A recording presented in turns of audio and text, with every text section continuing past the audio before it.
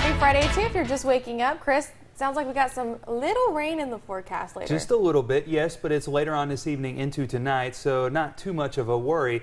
The fog early on this morning is a bigger concern for the folks heading out the door. Otherwise, we'll deal with some cloud cover today and temperatures remaining on the pleasant side.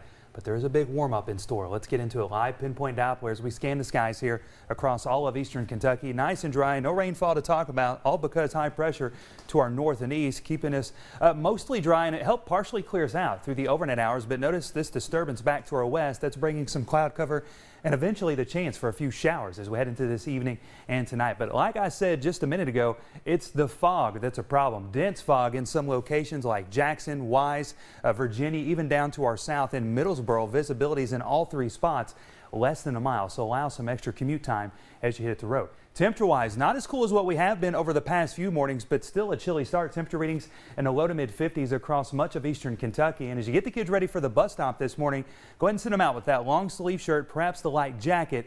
And as far as the weather's concerned, just a little bit of that fog, and it's dense in some spots, but we're not talking about any rainfall this morning. That's the good news for the kids and for yourself as you head into work this morning. But temperature-wise, a little bit later on this afternoon, it gets better. We're topping out in the lower 70s under partly cloudy skies. A pleasant afternoon in store, but cloud cover will continue to increase through tonight. That leads to the chance for a few showers. Those rain chances will spill over into the first part of your weekend, and then we're talking about a really nice warm-up. In fact, feeling a little bit more like summer as we head towards midweek next week, as opposed to the true season we're supposed to be in, which is fall right now. Let's talk about some of the rain chances through this evening into tonight. We start Future View off at 7 o'clock this evening, showing you just that. Once we get past some of these rain chances into our Saturday morning, it's the cloud cover that sticks around. It becomes pesky in nature and hangs around throughout the day, Saturday into Saturday evening.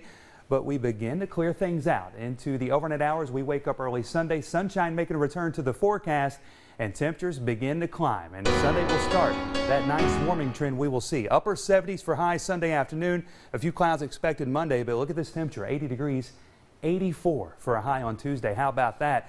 Back into the low 80s for your Wednesday, and then rain chances return to the forecast along with some cooler weather as temperatures drop into the low 70s. Let's get a check of the refrigerator art this morning, see what we have behind the magnets. Love showcasing all the wonderful artwork from the kids here across eastern Kentucky. Nice fall photo sent in from Abby over at Prestonsburg Elementary. Time now is 5:46. You're watching Mountain News this morning right here on WYMT.